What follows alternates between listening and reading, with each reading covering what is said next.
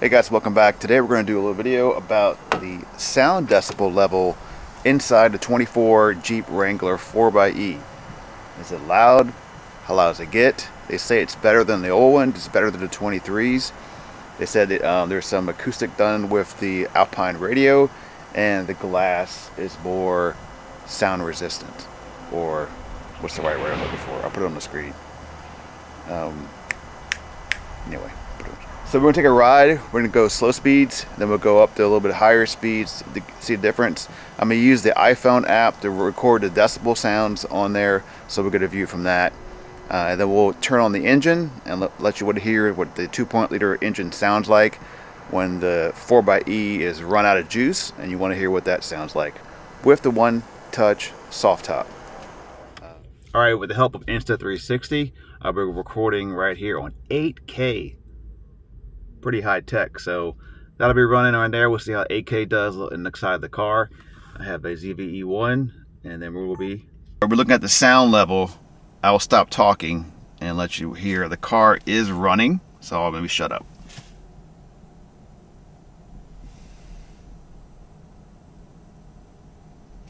So we're at 50, like 56 is what I got for just sitting here.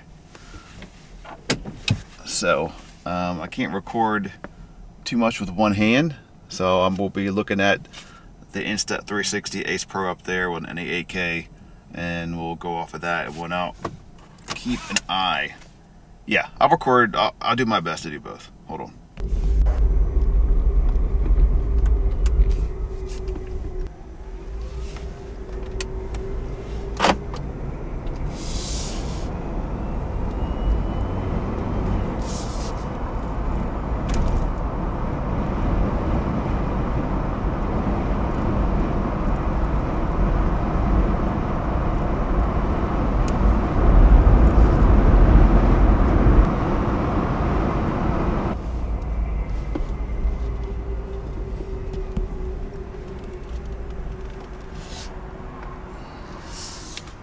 So just sitting here at the stoplight, we're at 6970 decibels. Trucks going by.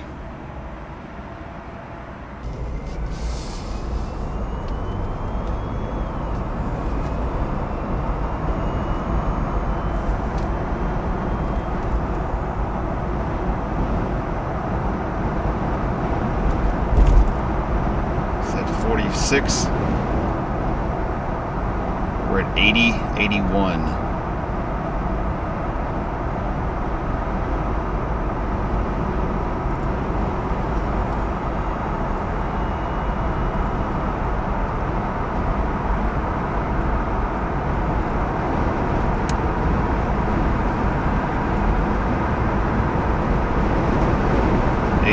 Around 85 decibels.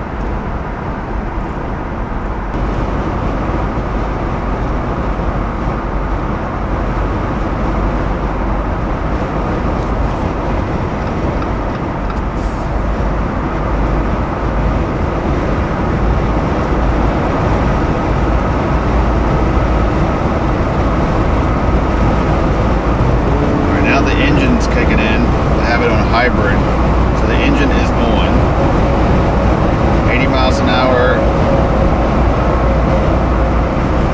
92.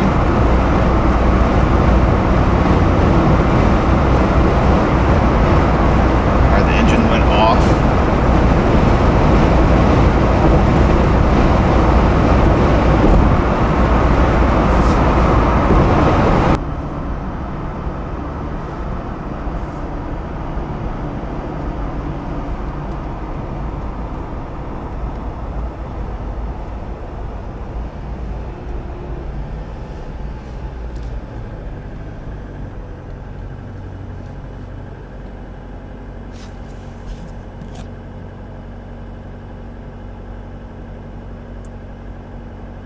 So about 72 with the engine on, sitting at idle.